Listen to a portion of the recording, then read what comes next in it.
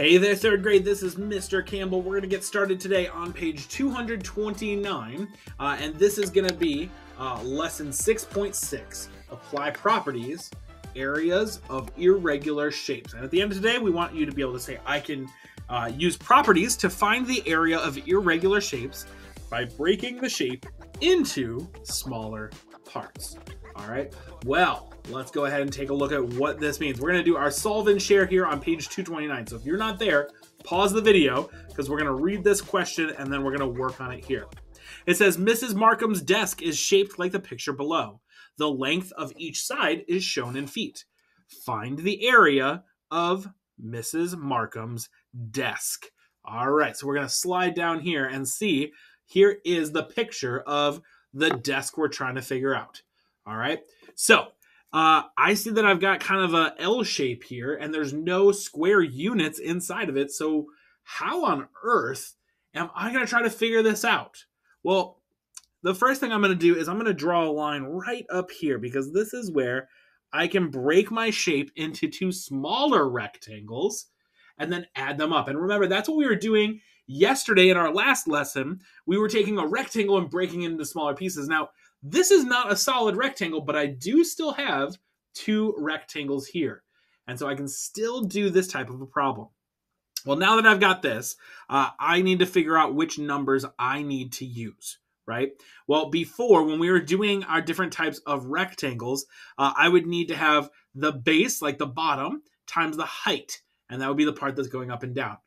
Well, I've got 7 feet all the way across here, but I'm missing a chunk here, right? So instead, what can I do? Well, I can do this rectangle right here, and then I can do just this rectangle right here. So I'm not going to worry about this 7 feet for right now, and I'm not going to worry about this 3 feet for right now. I'm just going to use my base and my height.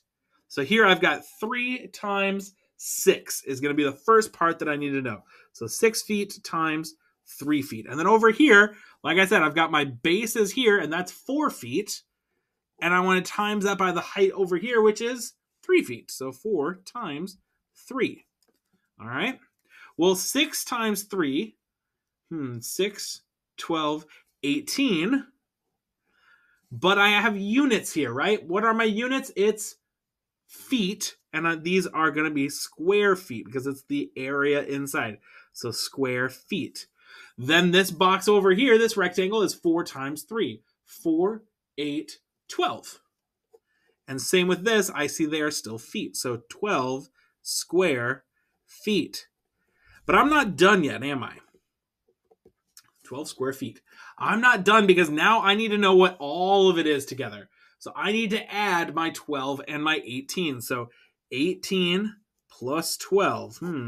8 plus 2 is 10. So I'm going to regroup my plus 1. 1 plus 1 plus 1 is 3. There it is. So it's going to be 30 square feet all together. All right. 30 square feet. This is like yesterday. There's a lot of steps and a lot of things going on here, but it's kind of like a puzzle. And sometimes it's fun to work through these puzzles and work and go, hey, it's kind of hard, but there's some fun in getting to solve all the different steps.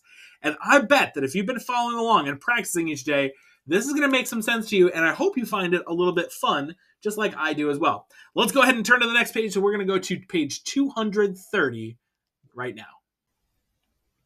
Here we are on page 230, and just like the other page, we've got an irregular shape, and that just means it's not a rectangle, it's not a square, it's kind of this U shape this time around. All right, so we've got this U-shaped thing going on. We got to figure out what's happening here. It says Mr. Fox is covering a miniature golf course putting green with artificial grass. Each artificial grass is 1 square foot. What is the area of the putting green that Mr. Fox needs to cover? So we're talking area is going to be the inside of this shape. And it says, look for relationships. Think about smaller shapes that are part of larger shape. All right. So we've got a lot of different numbers going on here. And we got to determine, well, what of those are we going to use to help us out? So let's take a look at letter B. All right. So letter B says you can draw the figure on grid paper and then count the units to find it out. So here, we would look back up here and say, all right, so we need it to be 3 across, and then 4 down, and then 2 over, and then 4 up, because it's the same here, and then 3 across. And that's exactly what they did. They took their grid paper, they drew 3 across, and then went 4 down, and then 2 over, and then 4 up, 3 over, 8 down, 8 across, and then 8 back up. That's a way to do it, for sure. But you might be looking at that and going like, whew, that is a lot of counting here, isn't it? Yeah, so what's another way? All right, that's definitely a way you can do it. It's nothing wrong with that. But let's try another way. Another way would be to break it into some smaller pieces. So they drew a line across here, and they drew a line across here. We already knew that this is 3 feet, 2 feet, 3 feet, right? We know that this is 4 feet and 4 feet. We know that this whole side is 8, and we know that down here is 8. Well, how are we going to find these different rectangles? Well, rectangle A, they said is going to be 4, because that's the height, times 3 is the base, and that's 12. Rectangle B is 4 is the height, and 3 is the base. So 4 times 3 is 12. Now, down here is where it gets a little bit tricky. I can't just use 8 feet here, can I? No. Because 8 feet is all the way, and I just want to look at rectangle C, which is this part. Well, over here it tells me that this part is 4 feet, and if this whole thing is 8 feet, 4 plus how many more will get me to 8? 4 plus 4, which is why they said 4 times 8. Okay, so I know that this whole side was 8. I know that this is the same length over here, which is why I got that 4. And then I could say 4 plus what would equal the 8 of the whole side, and that was also 4. Well, when we do 4 times 8, it's 32. We can add these together. 12 plus 12 is 24. 24 plus 32 equals 56. So it's 56, and they did not forget square feet, because just like we saw over here, these are little squares, and they're all 1 foot cubes. So that's why we've got square feet. All right, let's take a look on page 231 and check this out a little bit more. All right, on page 231, we're going to take a look at number 3, all right? And again, just like I tell you every time, please make sure you are writing down what I'm writing on my paper. I'm only using a pen so that it stands out a little bit more and you can see it a little bit more clearly. But I want you to be using a pencil and following along. Now, for all of these different ones, if you've got grid paper and you want to go ahead and use it, you absolutely can do that. But we can also just break these into some smaller rectangles to be able to use them. So just like this, this one looks similar to the one on our first page, but it's just turned a little bit. Well, I'm going to go ahead and I'm going to go across here. I want to break it right here. All right, so I've got rectangle A and I've got rectangle B.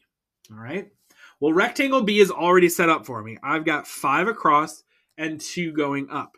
And so I know I need to multiply 5 times 2. Here's where it gets a little trickier. Over here, I only have this whole side over here. So how do I figure out what is just right there? Well, I see over here I've got 2, which means this is also 2. These are the same length on either side. And so now I can say, well, this whole side here is 5. So I can break it apart and say 2 plus what will get me to 5? Well, 2 plus 3. Which means that my sides are now 3. So I need to do 2 times 3. All right, we got that because all of it needed to equal the 5. And we already had our 2. So the bit of the puzzle we needed was right there. 2 plus 3 equals 5. So I know those are 3. Well, 2 times 3 is, I hope you said 6. 5 times 2, I hope you said 10. And now we can add these 2 rectangles together to find out it's 16. But I'm not done. What's my unit? Yeah, it's going to be inches, right? But not just inches. It's going to be square. And I'm going to put SQ for squared. All right, squared and then IN. All right. And I do put a little period next to it so that way anybody who's looking at this knows that that's an abbreviation. All right. Let's go ahead and come down here to number 4. Now, number 4, I'm going to help you get set up, and then I want you to do our equations on your own, all right? So here we go. So in this one, let's go ahead and we are going to cut it right across here. All right. So we see we've got 3 right there, which means what's on this side? It's also going to be a 3, right? I know that this whole side is going to equal 9. And I've got 6 going across here. So just like up here, I need to say 3 plus how much more will equal 9? 3 plus, oh, I know that one. It's 6. 3 plus 6 equals 9. Now that I've got those, I can write my equations and multiply. So will you go ahead, pause your video, and try that out right now, and then see if you were able to get this one on your own. All right, I hope you paused your video. I hope you solved the rest of this by writing it. If not, pause it now. We're going to go ahead and say my base here is 4, and then my height is 3. So 4 times 3. That's going to give me this rectangle right here. Over here, I've got 6 as my base, and then it's 6 tall. So 6 times 6. All right. So far, are you with me? I hope that's what you've got so far. 4 times 3 is 12, and 6 times 6 is 36.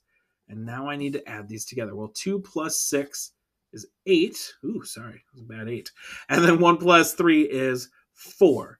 All right, so 48, but I'm not done. What is my unit? 48, and I've got centimeters, but I'm doing area inside, which means that these are going to be square centimeters. All right, square centimeters. All right, 48. So hope you were able to solve that with me. Let's go ahead and jump down here. We're going to try out right now number 6 and number 8. All right, now these two are a little trickier. So let's start with number 6. All right, I'm going to circle that, and I want you to try it out on your own. We're going to start right here. They've already told me this part is going to be 1 centimeter. All right, can you solve number 6? Pause your video and try it out right now on your own. All right, I hope you paused the video and that you were able to say, okay, I've got this. I can figure this out. All right, so up here we've got 1 and 1. So we're going to do 1 times 1. Will give us that first square right up there. And then I don't really have to do anything extra because I've got 3 times 5. Those are my 2 other sides. 1 times 1 is 1. 3 times 5 is 15. And now I can add these together, and that gives me 16. But what's my unit? Yeah, it's going to be square centimeters. All right, square centimeters. All right, go ahead and try out number 8 on your own. You're going to cut it right here. All right, you're going to cut it right there and see if you can solve this one now all by yourself. Go ahead. I hope you paused the video. We're going to go ahead and solve this one now. If you haven't done it, pause now and try it out. All right, my base up here is 5. My height is 4, so 5 times 4. My height is 4, and my base is 1. 5 times 4 is 20. 4 times 1 is 4. 20 plus 4 equals 24. I'm not done yet. So if I've got 24, what is my unit? Well, I had centimeters, but I'm doing area, which is inside, so I need square centimeters. All right, square centimeters. All right, let's come on over here next. I want you to try out number 5 on your own. Number 5 is a little bit tricky, but I bet you can do it. All right, try number 5 right now. I hope you pause the video to try out number 5 all on your own. We're going to go ahead and I'm going to cut the top right there. All right. So I cut the top right there. I see this whole side here is 3 centimeters. The whole side here is 3 centimeters. And so if that whole part is 3, all right, if that's all 3, and here I've got 2, which means over here is also 2. I'm going to cross this off just so it doesn't confuse us. All right. So this part's 2. 2 plus what will equal 3? Well, 2 plus 1. And when I do that, I go, oh, now this makes a lot more sense. 1 and 1. So 1 times 1. And then here I've got 4 as my base. and 2 as my height. So I'm going to multiply those together. 1 times 1 is 1. 4 times 2 is 8. 1 plus 8 is 9, but I'm not done. Ooh, it's square centimeters again. It's going to be area, so it's squared, and centimeters were mine. Now, I wanted to save number 7 last, and here's why. This one has 3 different parts. It has 3 different parts because we are going to go ahead and draw our line right here and right here. Now, if you're feeling brave and you want to try this on your own and you think you can solve this puzzle, hey, I want to encourage you to try that out. But if you're like, yeah, I want to try to work through it with you, that's okay too. If you're doing it on your own, pause, solve it, and then we'll be able to check it together. And if you're working with me, then just stick with me right here. All right. So for this one, I can see that I've got a box here of 1 times 1. And then I can see I've got a box here of 1 times 1. Which leaves me this big box right here. I can see my height here, they've already told me, is going to be 2. But when I go to here, if I just go to this 4, I'm missing all of this part right here, aren't I? I sure am. So what do I need to do? Well, I need to figure out how much more is right here. Because I don't want to stop there. I want to know what is this whole part here. All right? This whole part. And here I've got 4. And then how much is, oh, I see up here is 1, which means down here is 1. So what's 4 plus 1? This whole long side here is going to be 5. So if 2 is my height, 5 is my length of my whole big side. And now I can multiply. 1 times 1 is 1. 1 times 1 is 1. 2 times 5 is 10. I can add these together, right? 1 plus 1 plus 0 is 2. Nothing plus 1 is 1. So I have 12, but what's my unit?